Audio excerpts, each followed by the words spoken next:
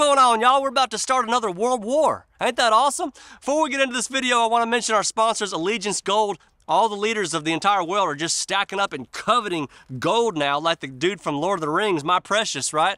But the fact is, the dollar is sinking, and if you've ever been interested in gold whatsoever, this is a great time to buy. Go to 855-45-BUDDY or go to protectwithbuddy.com. Happy Friday, y'all. Looks like we're going to another war. This time it's going to be with Venezuela after Venezuela President Maduro looked at his citizens last Sunday and said, it looks like off the coast of Guyana, they've got about $11 billion worth of oil. Let's hold a vote.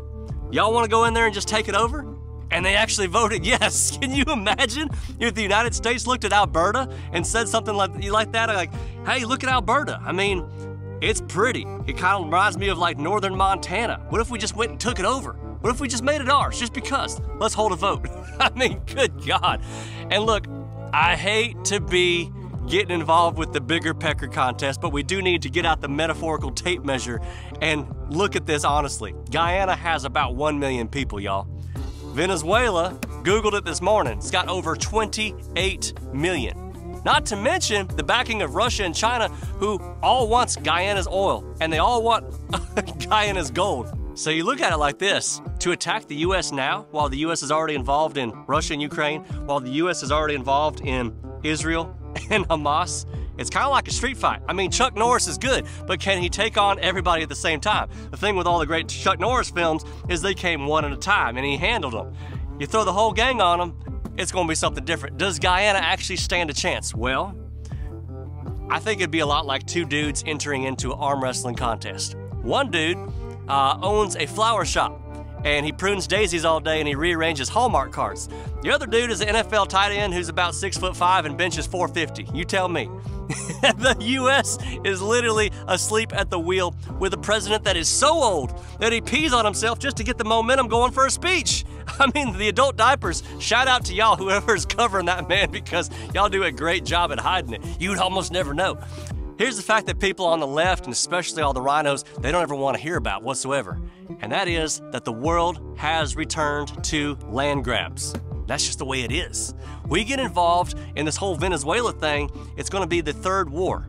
And look, ExxonMobil, I'm told, is the one that discovered this oil to begin with. So I think Exxon should hire its own private army. Wouldn't that be hilarious? I mean, let Brazil get involved. Let somebody else on the border down there get involved. But the U.S. running down to a third war, to me, is insanity. This to me reminds me of the 8th grade because I've got two middle schoolers right now, I would know. You ask any girl in the 8th grade right now what the relationship status is of any kids in that entire grade, she will tell you within an instant because she's immature and she's involved in everybody else's matters. What my country can't seem to figure out is just because someone's got a conflict doesn't mean you need to send your son Cody, who's a Marine, down there to die in South America because a dictator wants more oil. Amen? But I don't throw my German Shepherd, hey buddy, I don't throw him in the middle of a pack of 12 coyotes just because they're fighting in the middle of the woods. That's their issue. Who does it actually benefit? Now we all know President Maduro is evil as hell down there in Venezuela. We know this. Maduro is so popular though in Venezuela that he got 150% of the vote. Let that sink in for just a minute. There's a reason I think that he's sticking his head out right now more than ever, because oil is very low. He can barely afford to even feed his own military. And like I said before, 3 wars, y'all. 3 wars. I mean, if we're fighting it on 3 major fronts in 2024, imagine next year if we had 3 more added.